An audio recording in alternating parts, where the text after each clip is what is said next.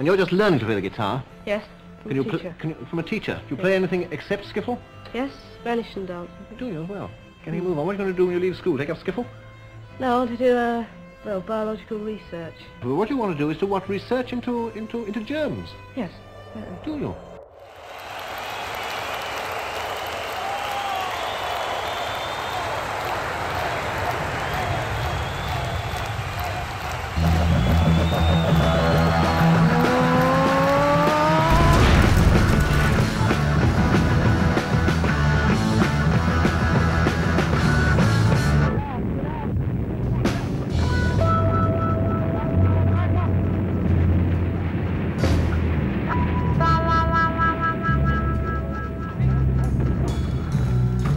I'd like to introduce Led Zeppelin to you.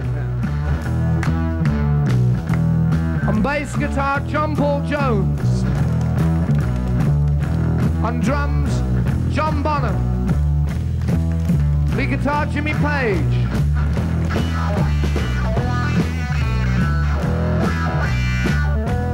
And myself, Robert Plant.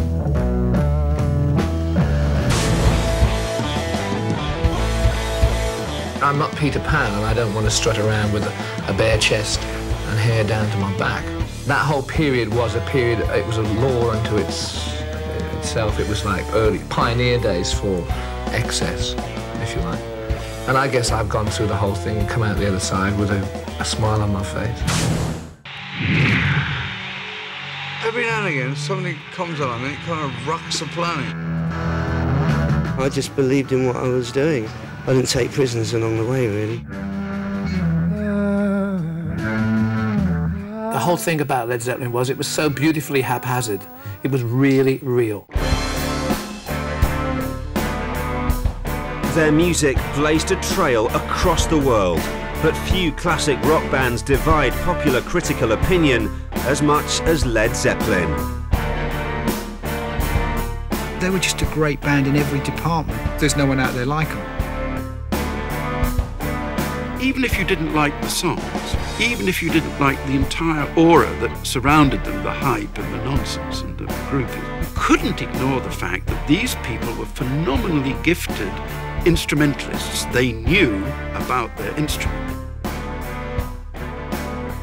We needed an enemy when punk came along, and bands like Led Zeppelin were the perfect target. This was actually a bit Spinal Tap, 25-minute guitar solos. That is exactly what we were against. Music corresponds to the drugs that they're doing. It was pot music. They were cool. Heavy metal is a kind of excuse for thinking clearly about what music is. Everyone calls them the godfathers of metal. They might be inspiration for it, but they weren't metal. They were a rock band. I never actually asked Jimmy what did he feel about the title Heavy Metal. I suspect he would just think it's nonsense. Jimmy, is this something that you've been interested in for a long time, sort of folk side of things, because you're obviously normally associated with a rather different type of music? Which is what? Well, rather heavier and rather more rocky than the sort of folk we're hearing today. I think it's all folk music, actually. Yeah, if you'd listen to some of those Zeppelin... The instruments change.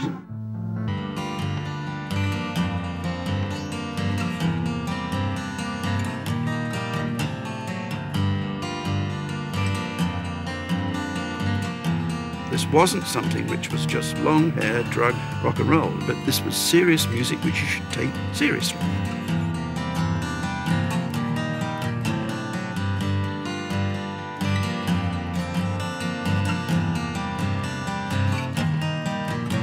Combining the raw power and intensity of hard rock with the finesse of contemporary blues and the delicacy of British folk music, Led Zeppelin's revolutionary sound redefined rock in the 1970s and all that followed.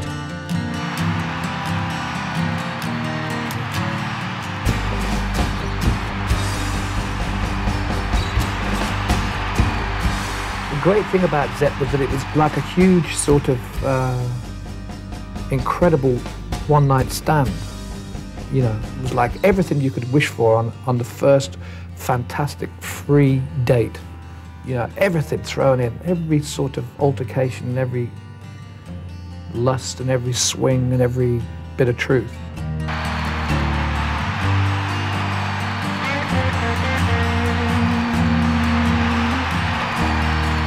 And the legend has been dogging me all the way along the line, but that's all right. It's something to talk about. Who cares?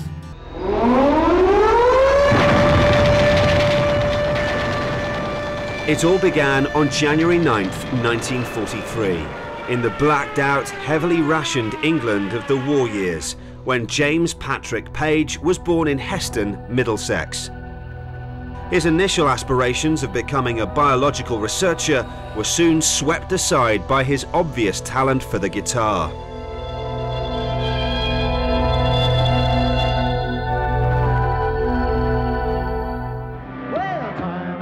The origins of Led Zeppelin can be traced back to the early months of 1968, with the demise of one of the most prominent British blues bands. The Yardbirds!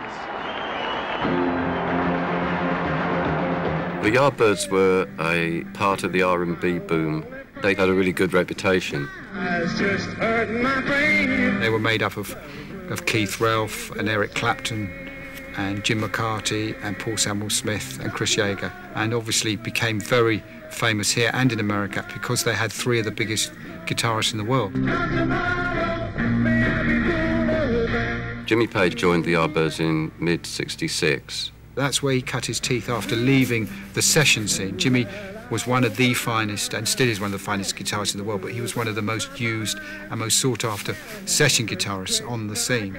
It's amazing some of the records that he's been on. He was even on things like Who records and never credited, probably playing with half the UK. For a brief period, Jeff Beck and Jimmy Page were both in the Yardbirds, and that was, as you can imagine, double firepower.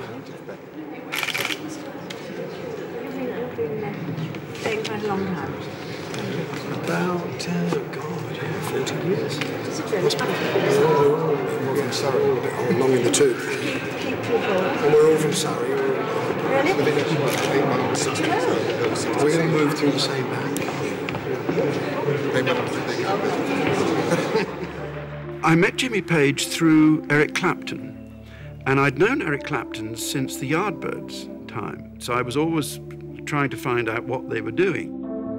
From 1966, under the shrewd management of Peter Grant, the Yardbirds had built a notable following in America. The one thing that counted for them was they were big in the States. The Yardbirds could tour in America and get big crowds. In those days, everybody thought the artist worked for the manager. In America, it was like, oh, so-and-so, he owns them people.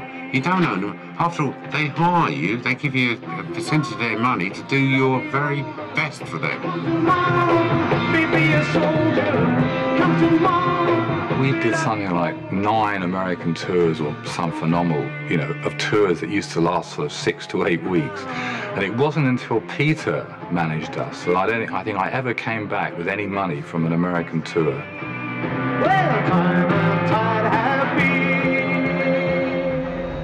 By the late 1960s, Peter Grant had earned a reputation as a no-nonsense heavyweight manager. He was totally untrustworthy. I mean, he was sort of this size, You'd need a camera with not only wide angle, but high definition to even capture him. He was so enormous. And he was kind of totally physically overbearing. And it's a bit like, and he affected to being a Cockney. So when you were telephoned, it's a bit like being telephoned by God. You kind of automatically stood up. Don't fucking talk to me. It's my bloody act. I did bet I'd leave you any time. You couldn't even get in the starting line. You're going to tell me that I bet it wouldn't happen in Europe. I don't know how England. the guy got in the building. This isn't Europe or England. No, I can see that because it's so inefficient. You've got to front him out with that terribly being British and the right verbal. It's what I call verbal violence, You don't actually say, I'm going to do this to you, but you intimidate them. That's the game, intimidating them verbally. And I realised that if you were British, you could really do it, because you could always out-verbal them any time you wanted to. They have a great thing of calling you pal. Listen, pal. I go, I'm not your pal. How dare you address me like that? Address me like that? I hardly know you, wretched little man. And they think, fucking hell, what's that all about? They've never heard anything like it before.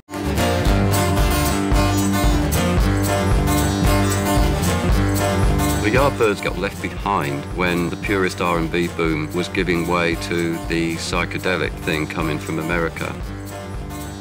But eventually they fell apart. What was seemingly an end turned out to be the beginning. When the Yardbirds disintegrated, Jimmy took over the idea of doing another band, and he originally called what became Led Zeppelin the New Yardbirds. Jimmy Page was already playing Dazed and Confused in the Yardbirds with the old lineup. So he was obviously hatching something a lot different from the pop direction that the Yardbirds were going into. I remember I was with him, we were driving down Shaftesbury Avenue or somewhere one day, and I said, what are you going to do? You know, you're going to go back sessions or form a new band? And he said, well, I'm going to get a new band together. Will you help sort it out for us? And I said, fine. And that's how we started, and what eventually a bunch of musicians became Led Zeppelin.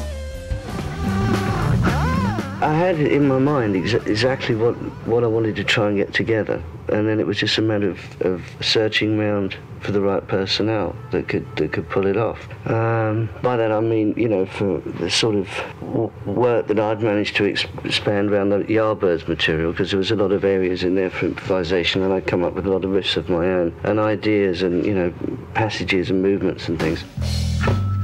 Through the sessions he'd met John Paul Jones, who was a respected multi-instrumentalist, really, specialising in bass, but he could play keyboards and everything. So he came in. Jonesy called me up and said, oh, you're getting a band together. He said, I'd really like to be part of it. And obviously we knew each other from the session days. Great keyboard player, great bass player, great intuition. Did a lot of things that you wouldn't actually immediately recognise on a Zeppelin record, but a lot of his arrangements and a lot of the sounds and the keyboard things that went on had a lot to do with John. You always have to have the quiet one, but I think he was very essential, apart from the fact he was a brilliant bass player. If you hear his bass playing on Dazed and Confused, he just makes the track, just that finger-walking kind of style. He later would be introducing other sounds like mellotrons and synths. You know, he wasn't just a guy at the back playing bass, he added a lot of colour. With a bassist on board, Jimmy now needed a frontman. I wanted somebody who could really belt out the blues and, well, rock really, but blues, but also be able to handle other, well, you know, the subtleties as well. So it needed somebody with a really, really good vocal range and power. First of all, he'd asked a guy called Terry Reid, who turned him down, because at that time he had a solo contract and a solo album coming out, so he wasn't going to throw in his lot with, you know, this new band, which is forever known as the bloke who turned down Led Zeppelin. Page found his man in Robert Plant. Well, I was 19. You know, I mean, I was fed up at fixing the roads and working on a Saturday and a Sunday. You know, I mean, it was nice to meet anybody and when I heard him play, it was such a celebration. It was great. He's somebody who could play the blues with an attitude that wasn't just black. It was very much London art school, that kind of attitude, the kind of aggressive, angular thing. He is one of the finest vocalists to have come out of this country. He's probably one of the finest vocalists in the world. My parents wanted me to go into, you know, a profession, but I was already sold on music, and there was a terrible impasse for quite a long time between us. But I knew I had to do this, you know. I mean, it sounds very romantic now because I could be selling cars in Warsaw, really, you know, but I just had to do it. When you hear those voices crackling off the jukebox in some kind of smoky black and white cafe in 1962, you want to know where that's coming from and what it's like in that game. And I'm in it. So I got there, you know. I always thought he sounded best on the acoustic stuff, because then it was revealed that he wasn't just a screamer, he had a really good voice. Plant, of course, is the showman. But Jimmy had a way, I noticed this frequently when in the heyday, of when he thought Plant was going on a bit, he'd suddenly start playing, cutting him short in the nicest possible way, and done so perfectly that nobody would notice. The same with Bonham. I mean, when's he going to stop? We were just very keen, very eager and very driven, and very,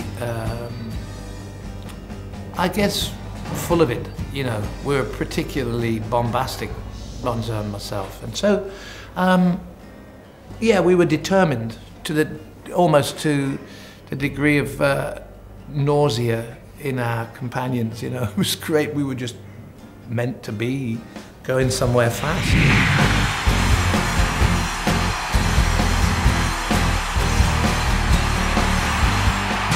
Drummer-wise, there were a few tried out. I think Jimmy had the sound in his head. He wanted to carry on playing blues-based stuff, but he wanted to have this real hard rock edge, essentially a new sound.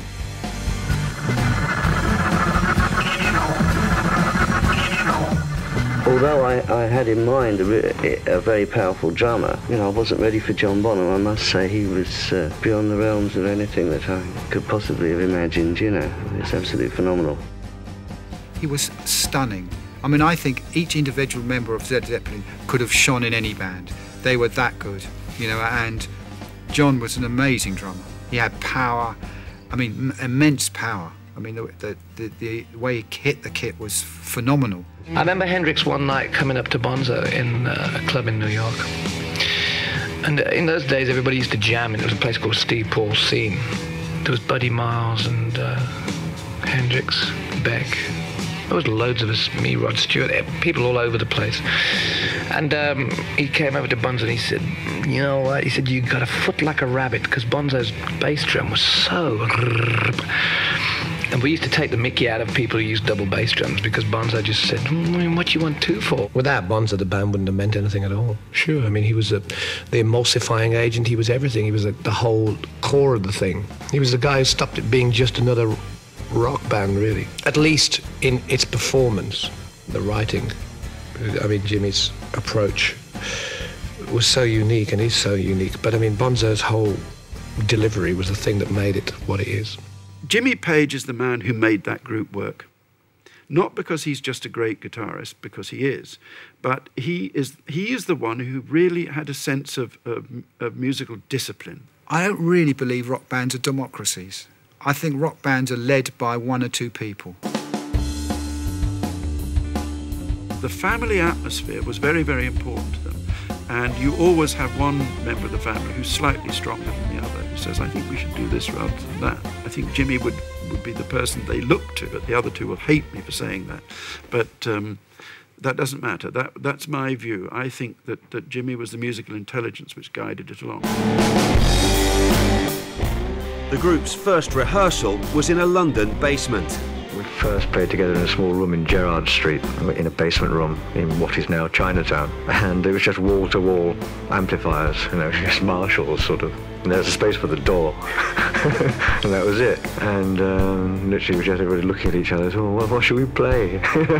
So there was an old Yardbirds number called The Train Kept A-Rolling, which Jimmy said, well, it's just like it's in E, and you go down, down. Right, so 3, 4, 5, and wow. The whole room just exploded, you know. Silly grins and, oh, yeah, this is it, man, yes.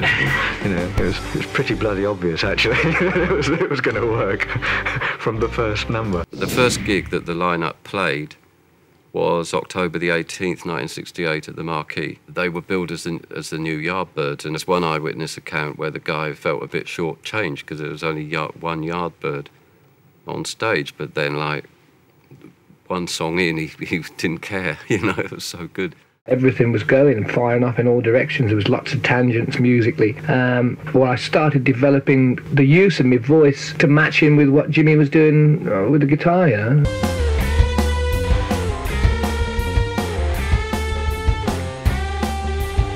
The great thing about early concerts that I went to was that it was perfectly clear that the other three were trying to individually play the other straight off the stage.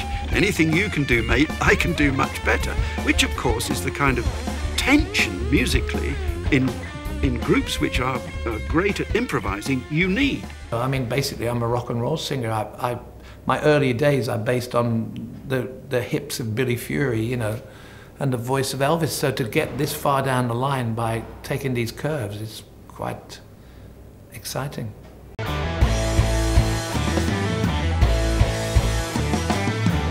Peter Grant's attempts to book the band on a tour of English clubs was met with total indifference. I think it was the Yardbirds stigma. People thought it was confusing, the transition.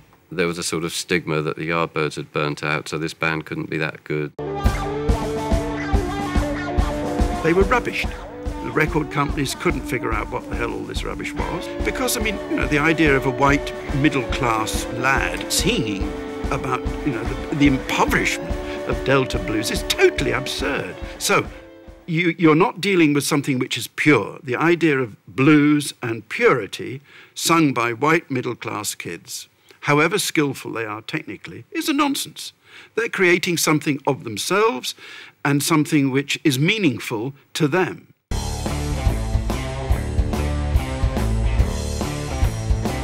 What we would call R&B is not what we call R&B now. It's just, it was genuinely rhythm and blues, and they were one of the forerunners. When you hear Robert Plant perform a song, you believe it. You never doubt that that's Robert Plant really trying to tell us something about him.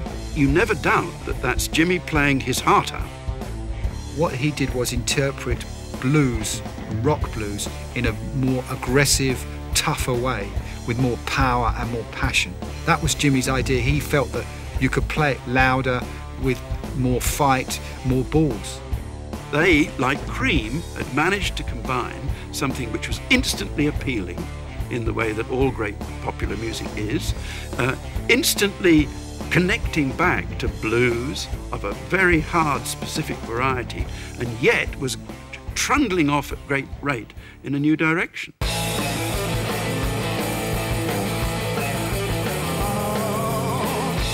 Jimmy Page had found his sound, but he still needed to lose the Yardbird stigma. They decided to change the name. They were nearly called the Whoopee Cushion, which obviously got discounted. And then there was talk about a supergroup with Keith Moon and John Entwistle and all that bunch. I think it was Entwistle said, yeah, if we did that, it'd go down like a lead balloon or a Led Zeppelin. So that's how they thought, all right, we'll call ourselves that. But the weird thing about them was they didn't set the place on fire. When they first started, they had a hard time. They didn't make any effort to endear themselves to the British musical press. They quite quickly understood that this kind of music and this kind of improvisatory related to the Deep South in the United States music would find its feet in the United States, which is exactly what happened. Baby, please don't go. Baby, please don't go. In 1968, Peter Grant left England with a mission to secure a world distribution deal. America's where all the money is. I mean, that's where the huge crowds are. The UK is great, but if the UK are going to be slagging you off every week, yeah, I mean, he just felt the general vibe over here wasn't receptive to them, and in the end, they went to an American record label. That label was Atlantic Records. Rock and roll was a direct outgrowth from the blues and from rhythm and blues. And all those great English guitar players like Jeff Beck and Eric Clapton and Jimmy Page were heavily influenced by the blues. You know it's cold down here. Baby, it's cold down here. Ahmet Ertegun was one of the few people that immediately got it. He actually got it. Ahmet and his brother Neswi were legends of the music industry, and they used to go into these black clubs, and they were moved by the music, rhythm and blues, and a lot of these songs that were sang by the slaves in the plantation. So what they did is they took Dad's money and they opened up a record label called Atlantic, which was basically a black R&B record label. And they start branching it out where they start taking in white artists. They moved into England and they started bringing the English acts over. And Led Zeppelin became a very natural band for Ahmet to want and to insist on having. Ahmet Ertegun gave him $200,000, which was huge for that time. That was like the biggest deal anyone had ever got.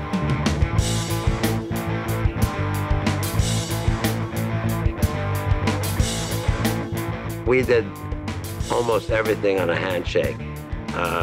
We would eventually formalize it by contract, but once we made a deal, verbal deal, that was a deal signed in blood. Everything gonna be all right this morning. He had this confidence, he exuded this confidence about it. He knew he had the best band. And so all you got to do is give me the best deal. And if you won't, somebody else will. We're having lots of fun. When you're dealing with artists and musicians, you've got to be there 24 hours a day. You can't do it like you're selling these glasses, and at the end of the day you say, oh, fuck it, you know, you put it on the shelf and forget it. You know, tomorrow I'll sell 50 cases of glasses. You can't do that. You've got to be there for your artists. You've got to believe in your artists and you've got to be there for them.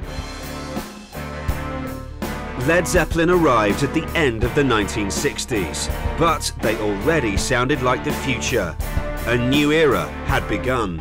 But it wasn't until we played at, I think it was a Fillmore, that suddenly we went in must have got in right at the right time. They did their first gig in America in December '68, and it built and built and built.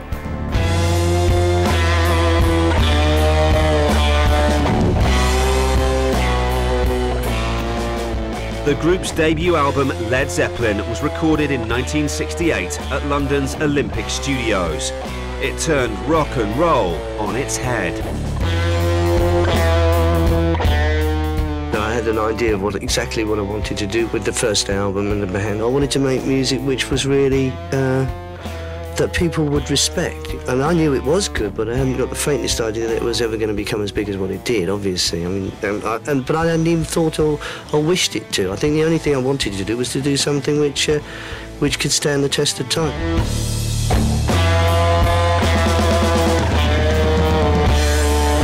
We just found something that we had to be very careful with this thing that we'd found because we might lose it. But it was remarkable, just the power. And I was very intimidated. I don't know, I mean, maybe I had a complex or maybe I was just neurotic or paranoid or something like that, but I thought, this is all too much. Am I really here? Do I belong in this sketch? And so really the record feels like that for me, from my contribution. But it really, as a collection of tunes and a way to play and expand, it was great.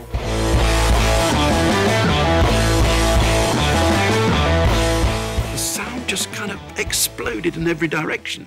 You couldn't predict in any given song what it was going to do, where it was going. That was what was so exciting. I mean, this was a real adventure musically.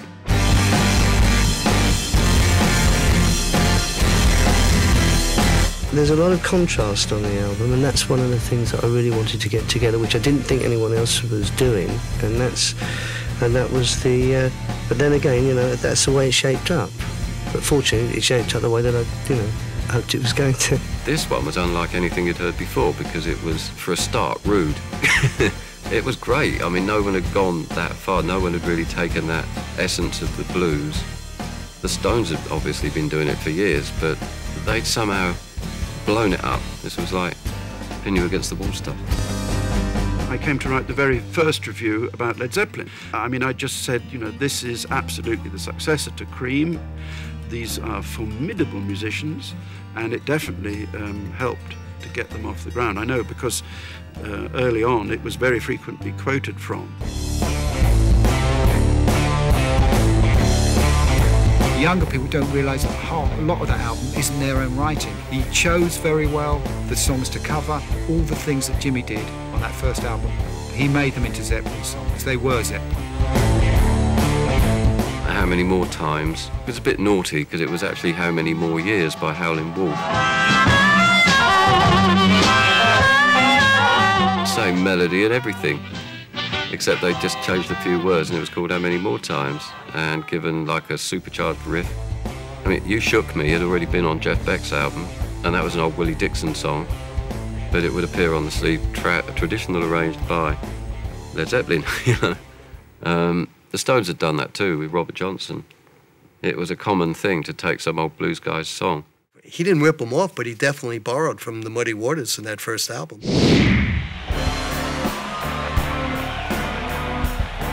Through rigorous touring and word of mouth, Led Zeppelin were rapidly raised to Olympian heights. You went and saw a Zeppelin concert, you wouldn't hear the album. You would hear a version of the album, and that's what made it so brilliant. Jimmy's solos were close, but maybe they weren't the same. Robert's singing was maybe the same, maybe it wasn't. You would actually be invited to another version of it. It's great, it's like seeing a film with 3 different endings. Their gigs were very much rituals.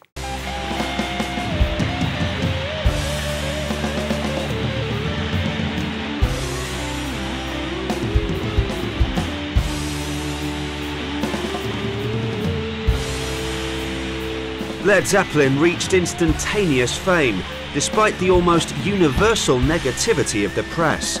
Now, the critics were lukewarm, but we played a storm. We had queues right 3 times around the block and stuff like that, playing in small clubs. It was big, it was real hot.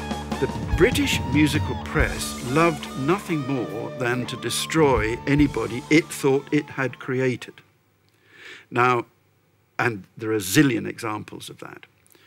What was difficult for them about Led Zeppelin was they hadn't created Led Zeppelin.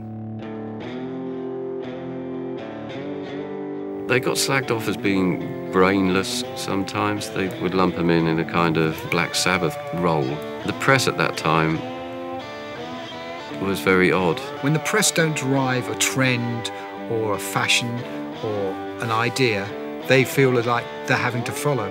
And the power moves from the media onto the band. And the band decide who they're going to have interviews with and who they're going to talk to. The media don't like that. I'm talking about the general popular music press. We didn't make them. We're not responsible. Who are these guys? You know, did they pay us to write about them nicely? What I've just said is totally libelous, but it's absolutely true. You won't find a rock journalist now that would ever say anything bad about Zeppelin.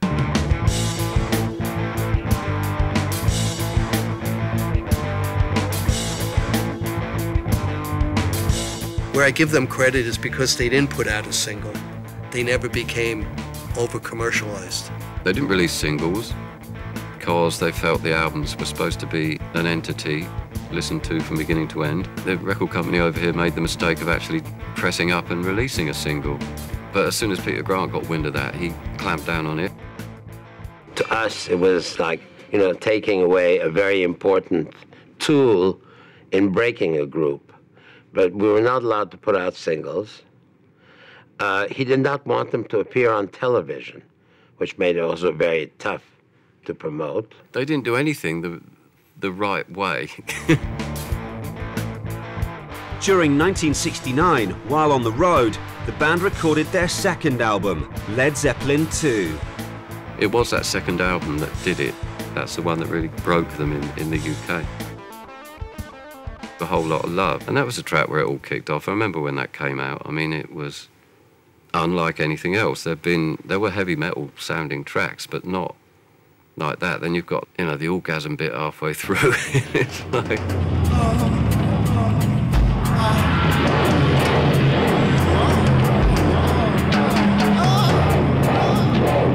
And that was on the jukebox in my local pub. You know, you'd walk in and that section would be on, and there would be all these blokes sitting around drinking with that going on. It was startling.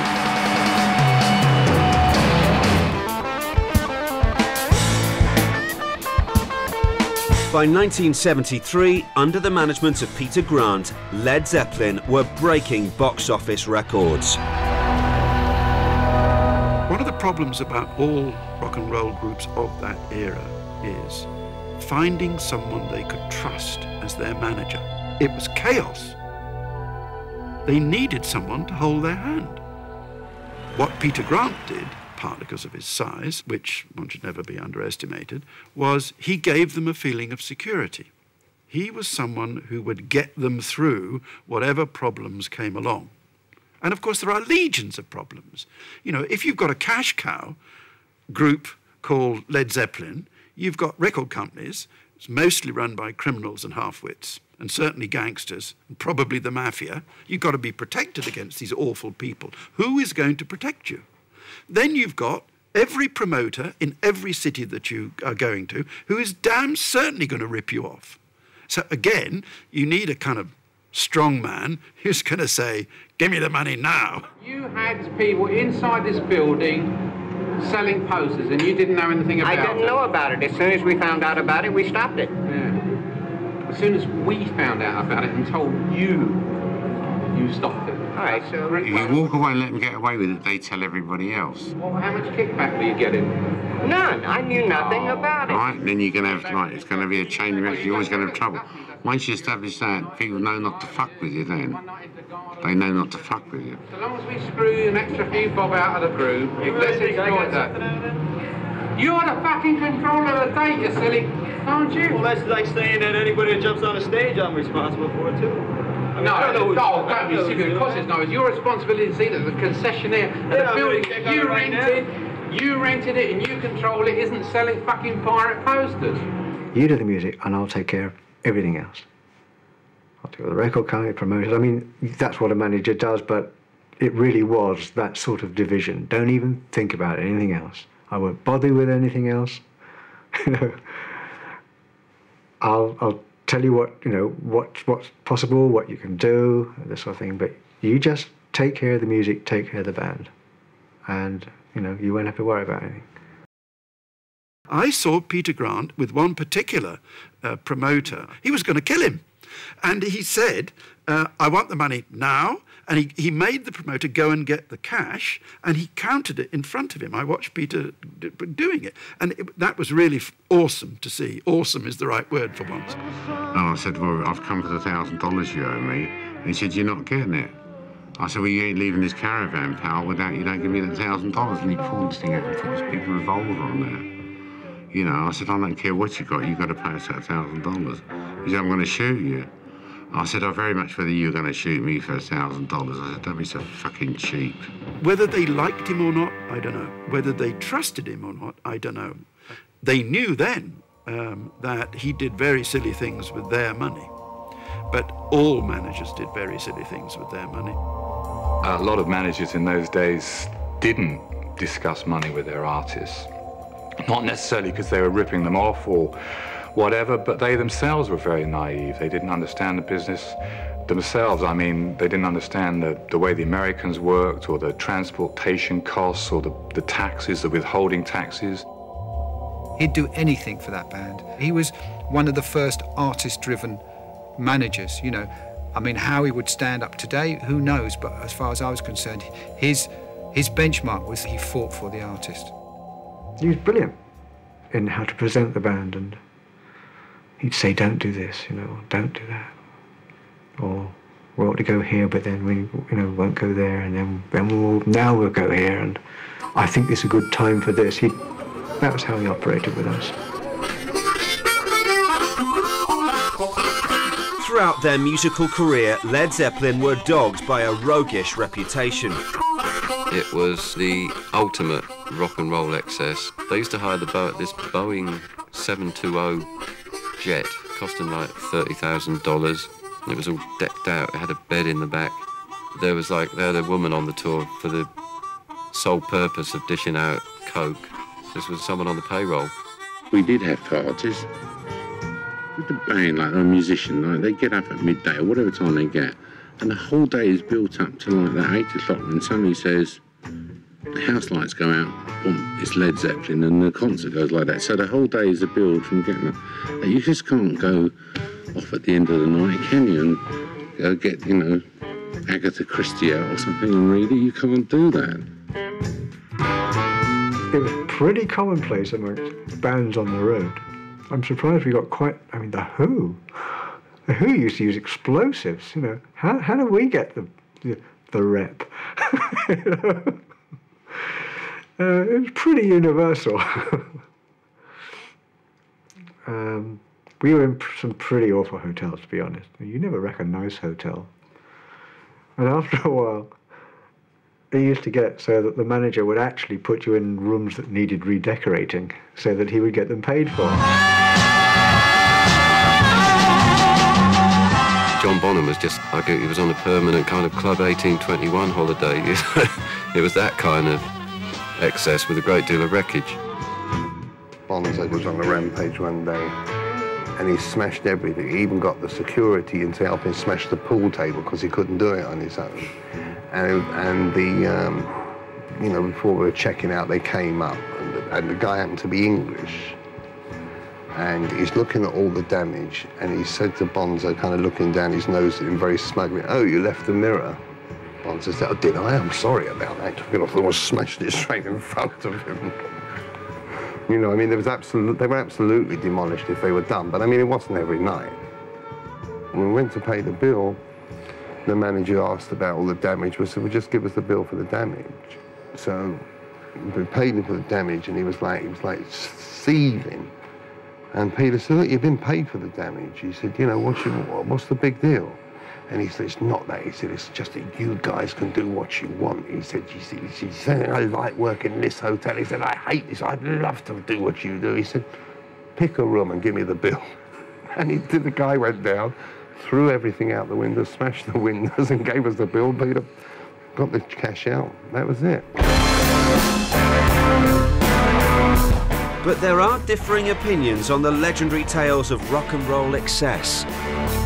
I was telephoned by Peter Grant. He said, "Well, you know, the lads are going on tour, and we want you to come on tour in the plane, and we want you for at least 3 months." Then, very slowly, the truth emerged. Jimmy was not wanting to go on tour, and he was dreading it because life on the road is not a great deal of fun.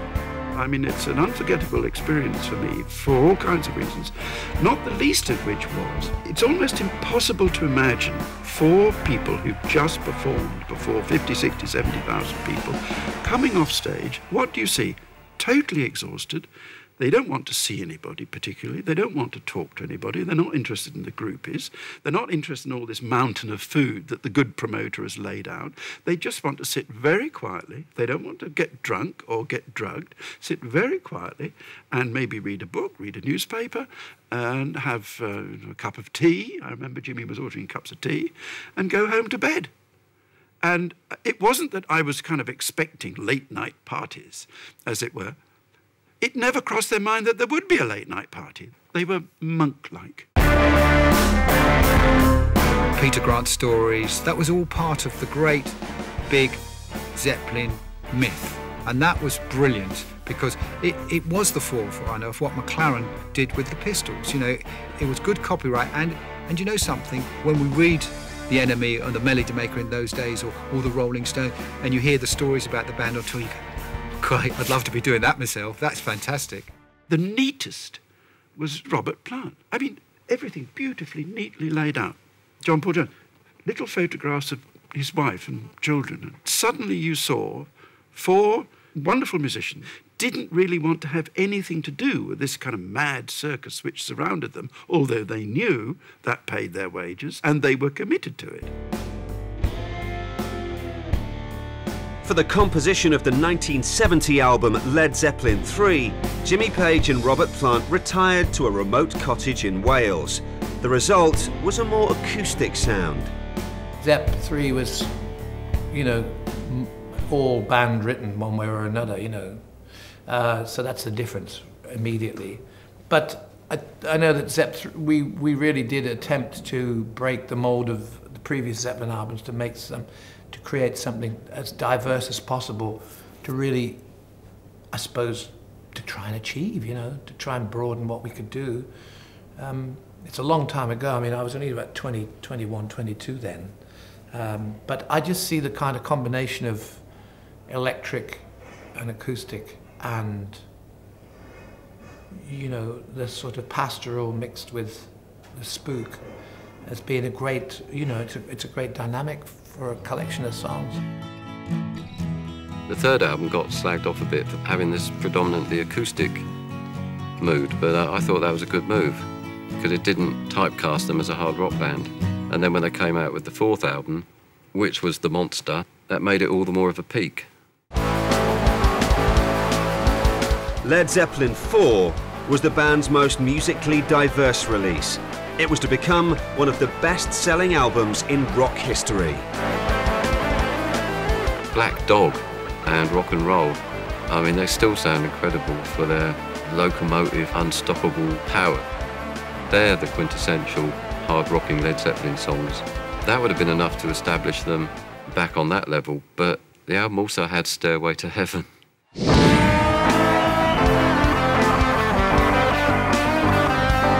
The idea of what I had there was to start it with this acoustic piece, and then for it to build almost like an adrenaline rush by the end. And so, in fact, it actually gets faster from beginning to end. It increases in tempo. By 1975, Led Zeppelin had become the most commercially successful rock band in the world. For millions of fans, they would come to epitomise the 1970s like no one else.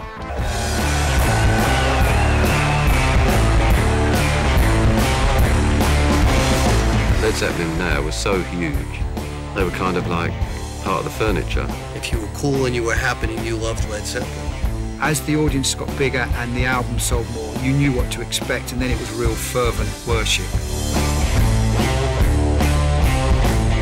The biggest gig ever was '73 in Tampa, Florida, when they played to 56,000. That hit the record books. They really were beyond huge in America. In those days, there wasn't the massive pyrotechnics, there wasn't the massive light shows. It was just purely the band with some good lights, and it just goes to show how powerful that band were. They reached a pinnacle whereby they didn't need to prove anything to anybody. They didn't need to prove commercial success. They didn't need to prove themselves musically. Those accolades had come progressively over the years. They didn't need to prove anything. So when you get to that point, then actually you become somebody totally different.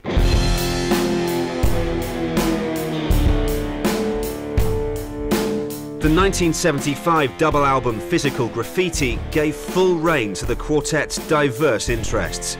Sell-out appearances in the UK followed its release, but rehearsals for a world tour were abandoned when Robert Plant sustained multiple injuries in a car accident. Around '76, the cracks were starting to show. Jimmy was starting to get into hard drugs, and Bonzo was like a total alky by now. For your drummer to be permanently pissed is not good. It's like your engine room's going to pack up, and you know, one gig he collapsed halfway through the set and had to be carted off. So Led Zeppelin were seen as this huge band, but they were treading water and things weren't going very well. They'd lost their kind of untouchable god status. By 1977, Led Zeppelin began their rescheduled US tour. Then, Robert Plant had suffered a terrible tragedy when his son died from an infection. By that time, his family meant a lot more to him than all that rock star stuff anyway. He was a family man, really, and that was an awful tragedy. The remaining dates were immediately cancelled. Amid speculation, the band would break up. As Led Zeppelin took a back seat, the UK was shaken by the arrival of punk. Punk totally altered the perception of what a band could be. Led Zeppelin did look like old dinosaurs, and they were then relegated to being a band with a huge following, but in the manner of, you know, the people who go and see Iron Maiden. September 1980. Led Zeppelin were rehearsing at Jimmy Page's UK home in preparation for an American tour when the tragic death of John Bonham brought the 12-year reign of Led Zeppelin to an end. Apparently he got up and had 4 quadruple vodkas because he demanded they stop off for breakfast on the way to the rehearsal. And breakfast was ham roll and 4 quadruple vodkas, and he carried on drinking all day. And that evening was sort of put to sleep, and he choked on his own vomit.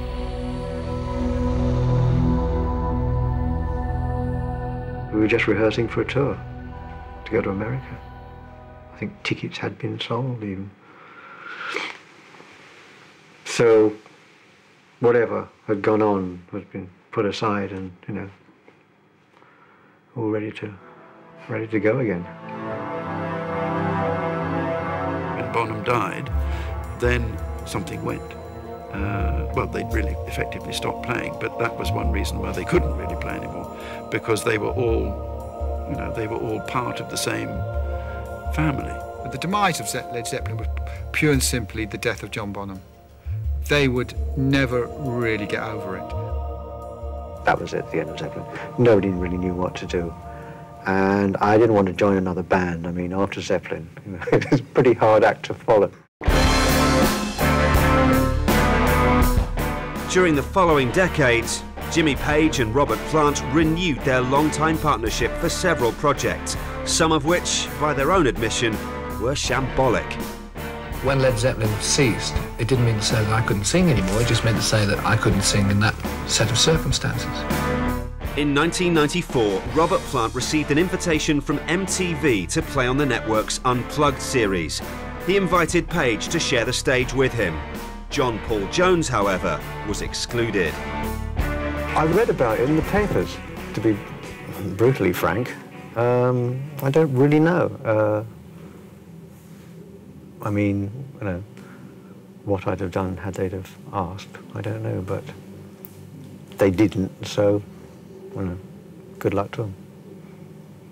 But I don't really know much about I don't know anything about the project except what I've read. Whether people like it or not, it's happening. It's pretty sharp, it's pretty virile, it's quite reflective, and it's cheap.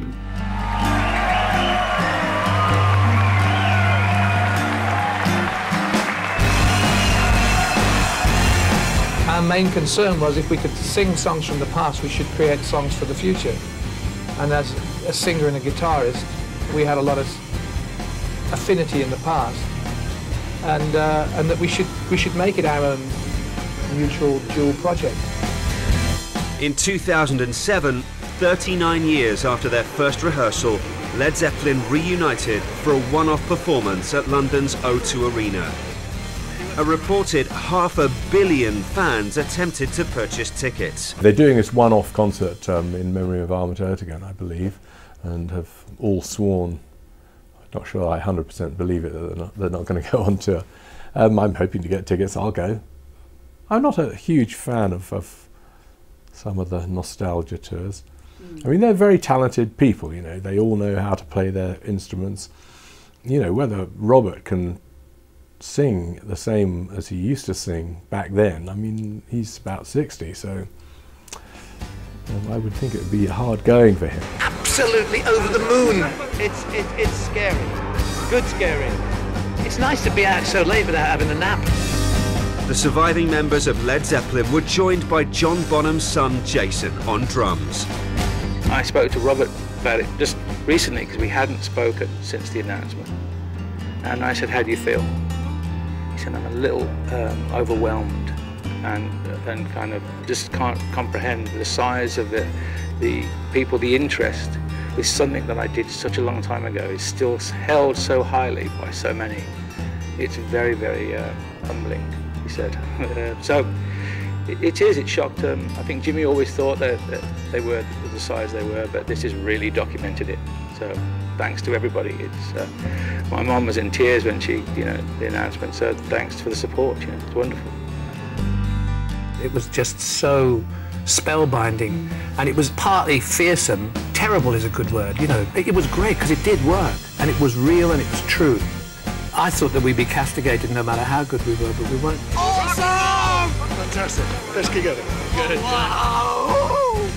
Zeppelin, I think, in the end, couldn't resist the question which was frequently put to them, were we really as good as that? The problem with musicians is they're forever chasing their ghost.